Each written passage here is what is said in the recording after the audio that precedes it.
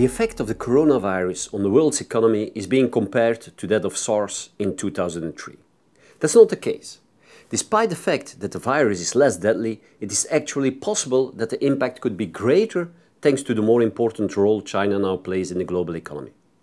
The faster the travel ban within China gets lifted and the momentum of the infection rate peaks, the smaller the impact. The number of infections continues to rise quickly, even though the Chinese government has made strenuous efforts to contain the disease. What a difference compared to the SARS episode.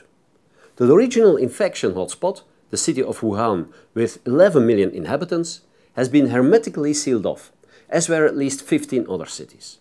Travel within China is limited. These drastic measures will help reduce the epidemic, but they also have economic consequences. In many cities, including Shenzhen and Shanghai, public life has ground to a halt. People are avoiding open places like restaurants and shopping centers. The sales of houses and cars have stopped. Schools will remain closed until the end of February.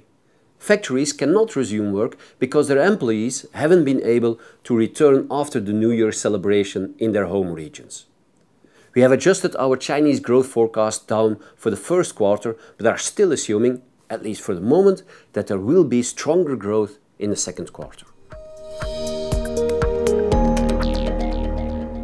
With SARS, the global impact remained limited. But China's importance is much greater today. It's a crucial link in the international supply chain. Foxconn, which produces most of Apple's iPhones, remains closed until further notice, and Apple has already warned that the launch of their new iPhone may have to be delayed.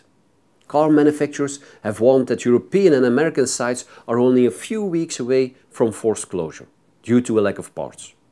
Toyota and Honda have already closed factories. For the world economy, the Chinese battle is a race against time.